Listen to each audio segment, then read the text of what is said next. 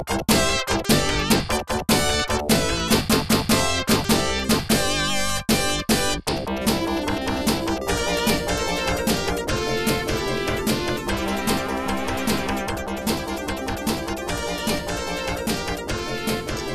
welcome back to AP Physics C, Unit 1, Mechanics, Kinematics. Here we're going to combine two topics, right? We're going to combine free fall and projectile motion.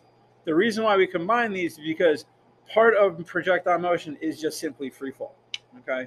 So free fall, an object falling without air resistance or friction, I should say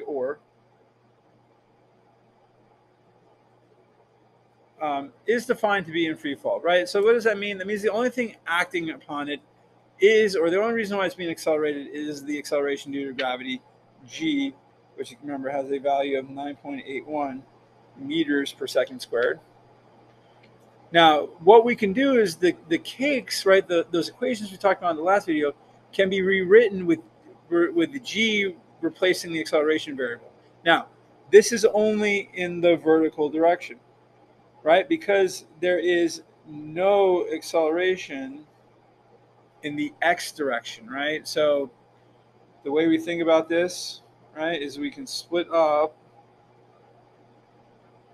our equations. We're going to rewrite them with all of our new ideas of g and a, okay? But for the vertical motion of projectile motion, we're in free fall. So I can take those cake equations, put little subscripts, right, and simply do like plus gt. I can take, let me change this to a y since we are talking vertical.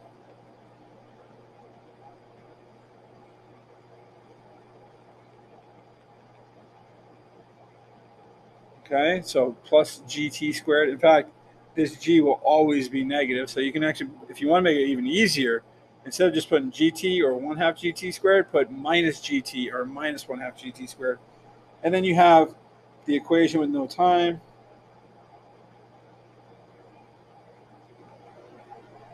Right, and so these are what we call our free fall equations, right? So all I've done is wherever I see an A, I've replaced it with a G.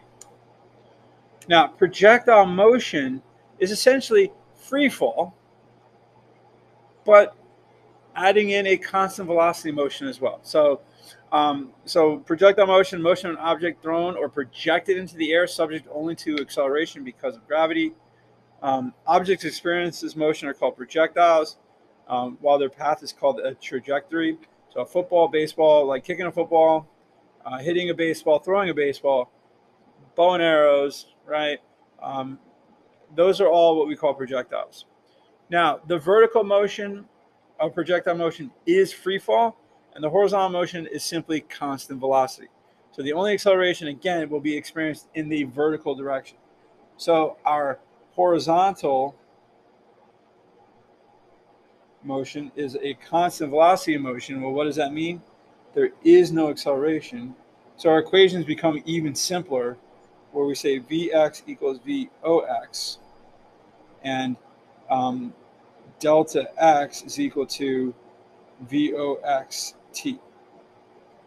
right? Because all I do is I basically take the cake, right, the cakes, and take away all the a values, okay? Or take away, instead of a equals 0, right?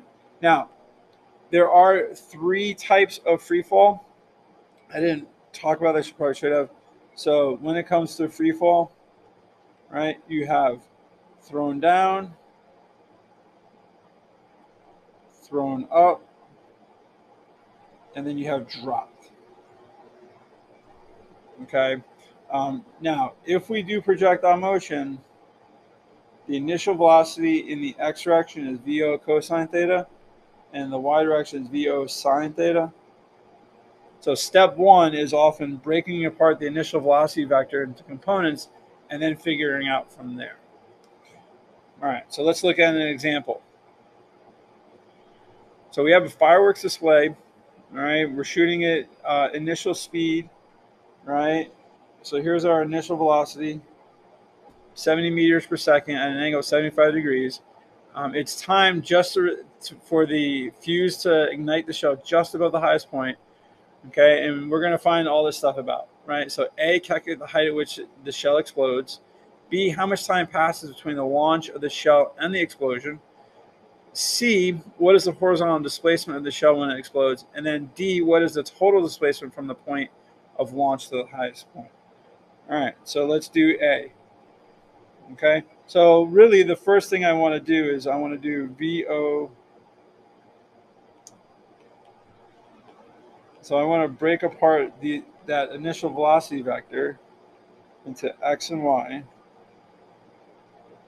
So I'm going to do VOX equals VO cosine theta, VOY equals VO sine theta. So it's going to be 70 cosine 75. Make sure your calculator is in degrees, right? So it's 18.1 horizontally, and then vertically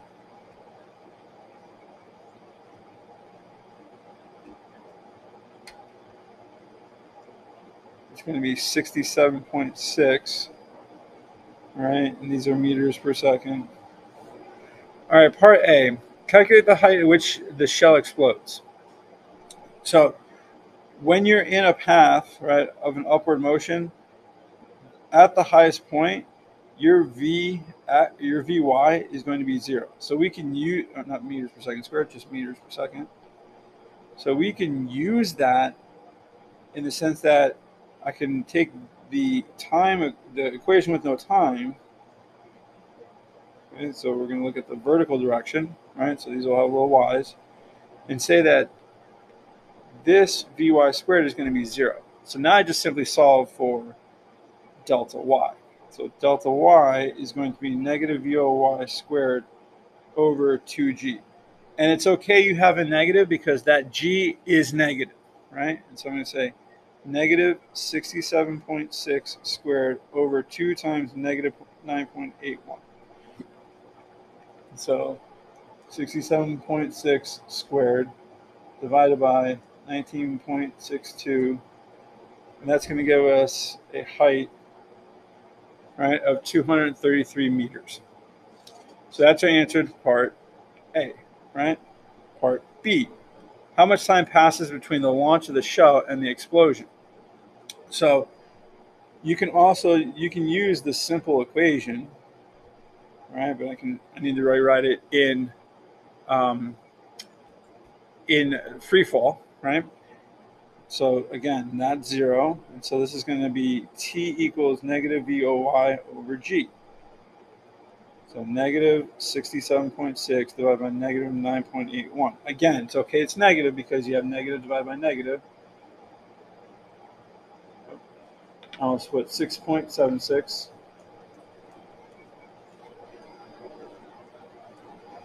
And that's going to give us a time of 6.89 seconds. So that's A. This is B. Now C is going to be what is the vertical or horizontal displacement. Well, that's just going to be delta x is equal to VOXT. So we're going to take 18.1 and multiply it by 6.89. All right. And that's going to give us our horizontal displacement of 125 meters. All right. Sometimes this will be referred to as the range. Okay, especially if it's the full path. Now, what is the total displacement? So our total displacement, let's call it S, right, is going to be our delta x I hat plus delta y j hat. Okay, remember that's vector notation. So essentially we go up 125 meters, or sorry, to the right 125 meters and up 233 meters. Right? And so over here, all we simply did is say, okay, at that point, right, let me draw this a little bit better to understand it, right? So at that point, so if this is our initial position, we went out 125 meters and we went up 233 meters, but we're not looking for the components in part D, we're looking for that piece, okay? So we need to find the magnitude by doing Pythagorean theorem, and then the angle by doing the inverse tangent, okay? And so we would do 125 squared plus 233 squared take the square root of that, and that'll give us the magnitude excuse me, of our displacement. So it's going to be 264.4 meters. And then the angle is going to be the inverse tangent of our y value, so 233 over our x value. So shift tangent 233 divided by 125, and that's going to give us,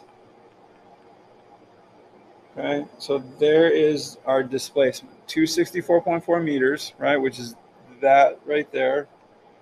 And then the angle is going to be 61.8 degrees. Okay, so we're getting towards the end of the unit.